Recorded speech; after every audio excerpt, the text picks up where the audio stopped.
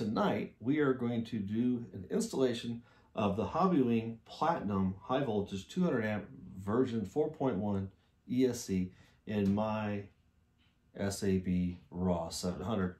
This is the one I've stretched out to 800. We're going to replace the ESC.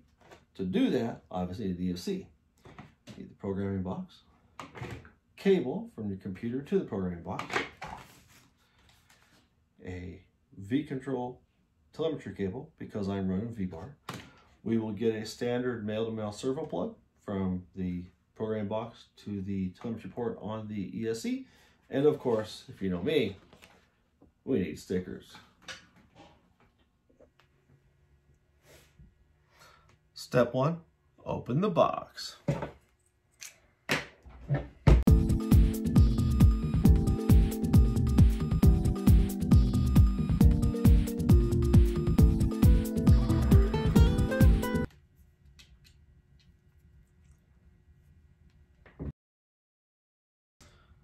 Once you've unboxed it, you have your speed controller.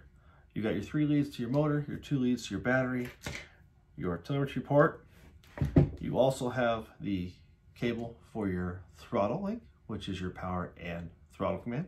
And you have the second cable. So this is where you provide your secondary BEC output. And this here is the RPM output for like a V-Control RPM port for RPM feedback. This is what it looks like. With this, you also get a fan. Now, I personally don't run the fans because I tend to run open models where I've got a lot of good cooling. But if you've got a model that's closed up where you need some extra cooling, this is a fan that you can run. Now, you can power this fan up off of the port, or you can run, I've heard people talk about running off a 2S LiPo on the system itself. But anyway, you have a Hobbywing fan. You have the instructions. So, we're grown guys, we don't need instructions, right? Actually, it's probably worthwhile to read your instructions. It talks about all the important details on it, gives you what the error codes are, talks about how to do your RPM standardization, how to do setup, how to do firmware updates. So we're going to step off and do our firmware update. We want to update this to current firmware because I am running V-Control. I'm going to upload the V-bar firmware into this, or at least make sure it is running the current V-bar firmware. Be right back. All right, where do we stand? So right now I have the 200 amp Hobbywing ESC mounted on my Raw. I don't have it cleaned up yet, but it's mounted there. I've got the motor kind of connected. I still got to go through and get all the connections cleaned up and all the wiring finally plugged in, but it's fundamentally mounted. I am now going to go through and do the V-bar firmware update. So because I'm running the V-bar, I need to update the V-bar firmware. So next step. We're going to take the Hobbywing USB link software. I've downloaded it already and have it running. We've got a USB cord that runs to the port on our programming box. All right, so we got that plugged in. I got a patch cable from the ESC port on the programming box going to the ESC. This is the telemetry port on the side of the ESP where you plug in your fan and your telemetry cable. That's hooked up. Check, make sure you've got positive and negative lined up right on everything so it talks. All right, so we're hooked up here. We're going to go through now, and I've got the transmitter turned on, the software running, the program box plugged in. So next step is we're going to go ahead and make the connection here on our battery so that this comes online, and we're going to watch the software load up and recognize it. All right, let's get it done.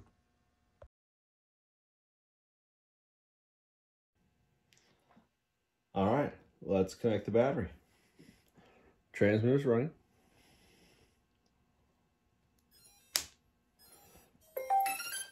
So it energizes. Software comes up.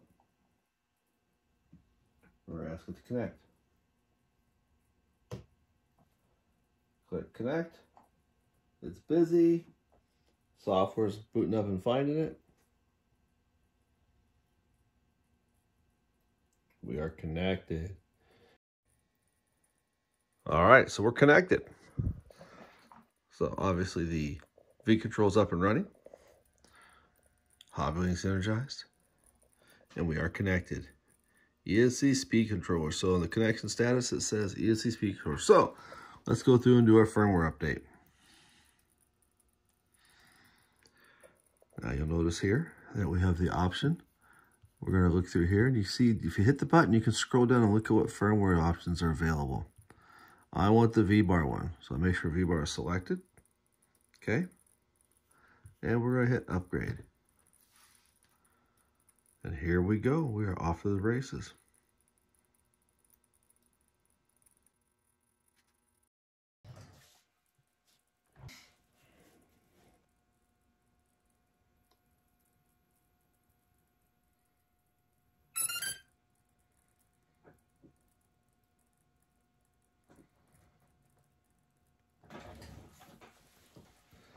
All right, we have a upgrade firmware complete. So, next step. All right, software's running. So let's do some parameter setup. So we're gonna plug the ESC back in.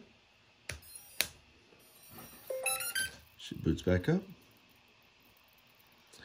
We connect. Give it a second. All right, we are connected. We're going to go through and set up some of these parameters. So right now we are looking at a flight mode. By flight mode, we're going to leave at elevator gov store. Auto calculate, that auto calculates the LiPo cells in your battery. 6S, 12S, whatever you're running. This is going to auto calculate it. Voltage cutoff, I'm going to leave it at soft. That is when you see a low voltage condition on your battery. How does the ESC respond? I want a soft cutoff so it doesn't drop the RPM too hard, but it does drop the RPM. My cutoff voltage per cell. So we're going to leave it at stock at 3 volts. BEC voltage is set at 7.9. That's where I want it. Startup time is 12 seconds. Normally it's 15. I changed that to 12. So if you see here, we could go and change that. So I'm going to leave it at 12. Throttle control, where all this is standard, I'm going to leave it where everything's at. Not going to make any changes. Motor rotation. So once I'm ready to check rotation, I can come here and I can either change it from clockwise to counterclockwise, or I can swap to the motor leads. We're going to leave it alone for right now. Speed governing. I want to set my motor poles to 10. This is a 5-pole pair motor, so it's 10 poles. I'm going to apply those settings to the speed controller. Motor is set to the ESC. Okay. Like I said, we've already done the firmware, so it's telling me that my firmware is ready. So let's see what she looks like on the radio. So we'll go ahead and go back to the command screen, and we're going to hit disconnect. All right, be back in a second. Okay, so we've done the firmware update. We have reconnected the telemetry cable. Everything is plugged back in, and we have everything working. So my next step now is we are going to teach it throttle endpoints. So let's go through that. Okay, we are going to calibrate the endpoints now. Edit model setup. All blades are off, so we're safe. Press select. Enable direct throttle calibration. Yes. We are going to power down the helicopter. So we power down the helicopter. Plug it back in. All right. You heard beep beep. We have now calibrated our helicopter.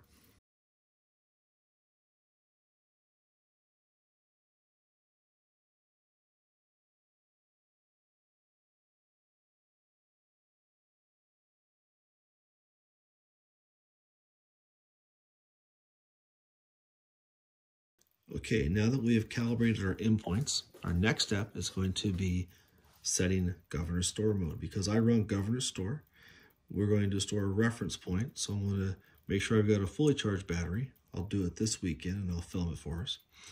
I'll put a fully charged battery in the helicopter. I will go into my setup and I will switch to Governor Store so that it looks for its very first flight after I set Governor Store in the Hobbywing. It's going to look for a reference point. So I'm going to set my throttle curve under my flight parameter. I'm going to go to Governor. I'm going to set bank to 50%. I'm going to take the helicopter out, set it on the ground.